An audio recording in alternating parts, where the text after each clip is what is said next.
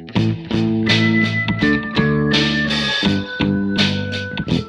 think to sum up this section of the conversation in terms of this idea of the definition of ready, right? I mean, all these things we're talking about is prep. You don't want to enter your sprint with these things not being correct. Is that a right way to say it?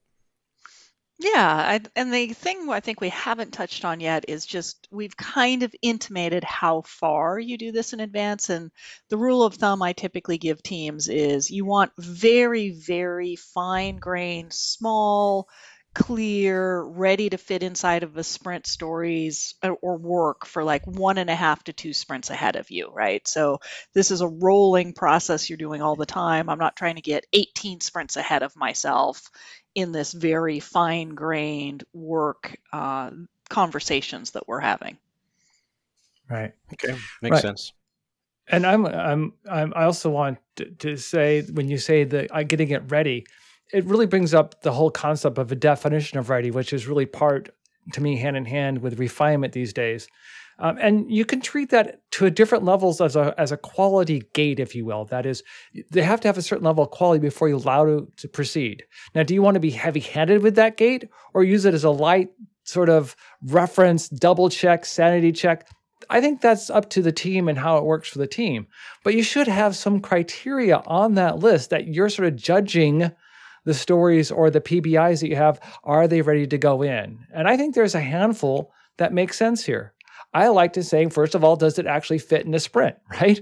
I have to have pretty good confidence that it fits. And then because it's fit, then I have to understand the acceptance criteria. Number 2, the acceptance criteria.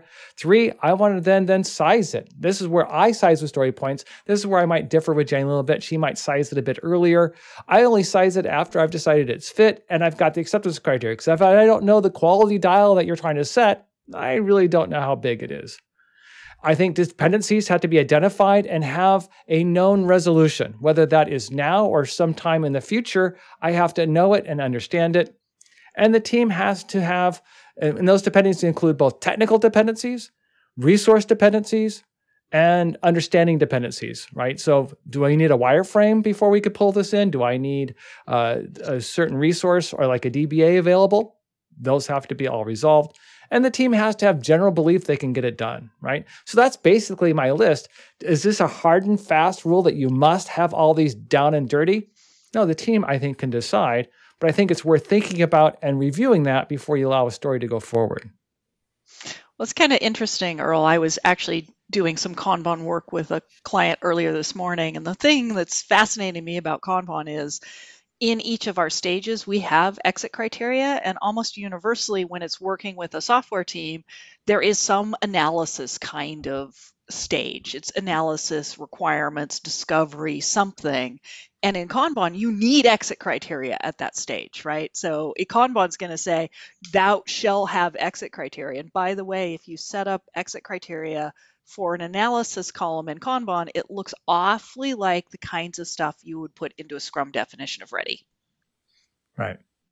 Right. And I've seen people say, I hate definitions of ready because you're adding unnecessary gates to stuff. And I'm like, okay, well, here's the trade-off, right? Because our goal is to have flow through the sprint. That's our goal. We don't want to have work piling up on the sprint where we have work in progress, because we know that work in progress is generally evil.